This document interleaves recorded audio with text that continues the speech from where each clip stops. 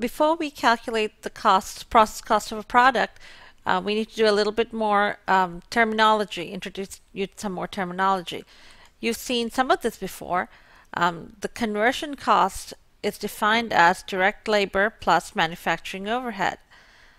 In process costing, we always split our cost into direct material and conversion costs when we're calculating equivalent units, when we are calculating the total cost assigned to a product.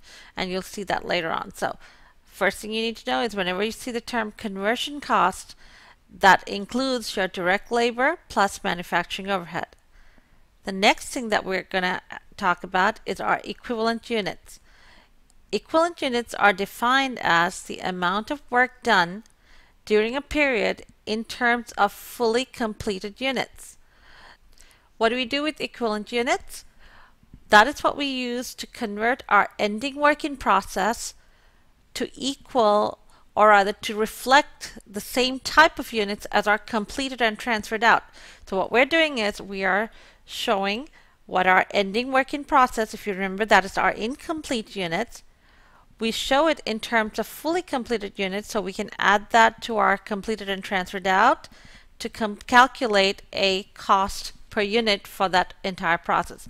I know at this point it's still very confusing, but just know what equivalent unit means. It's the amount of work done during a period in terms of fully completed units. Next, I'm going to show you how to calculate equivalent units. Okay, we're going to take a look at an example to calculate equivalent units. It's a simple example.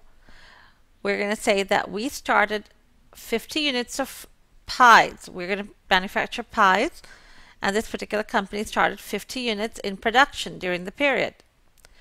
We completed 42 pies for our particular production. However, we have 8 incomplete pies in our ending work in process. So incomplete pies means pies that have, let's say they haven't been filled.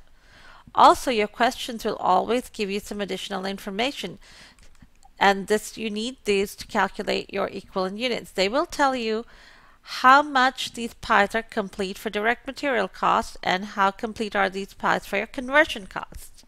So what they've told you is that these pies, these 8 units in our ending work in process, have 50% of the direct material costs that a fully completed pie has. So these pies have 50% of direct material costs as a fully completed pie. So we say that they're 50% complete for direct materials. Similarly, these pies have 25% of conversion costs as a fully completed pie. So they're 25% complete. Now, how do we calculate our equivalent units? Whenever we do process costing problems, we always split our cost into direct material cost and conversion costs. So we will have to calculate 2 equivalent units, one for our direct material cost and one for conversion cost. Your formula for equivalent units is the number of partially completed units, that is the number of units in your ending work in process, multiplied by the percentage of completion.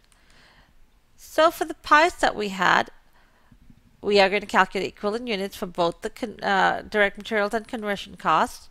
Our ending inventory had 8 pies. They were 50% complete as for direct materials, so our equivalent units for pies is 4 pies.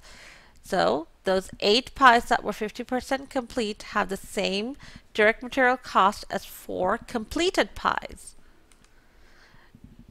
Same methodology, our conversion costs were 25% complete, so what is the equivalent units for conversion cost?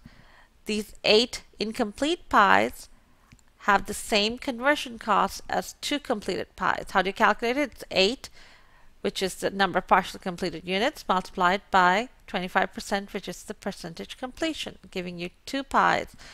So if you were asked to calculate your equivalent units, you know that these 8 pies are 4 pies for direct materials and 2 pies for conversion costs.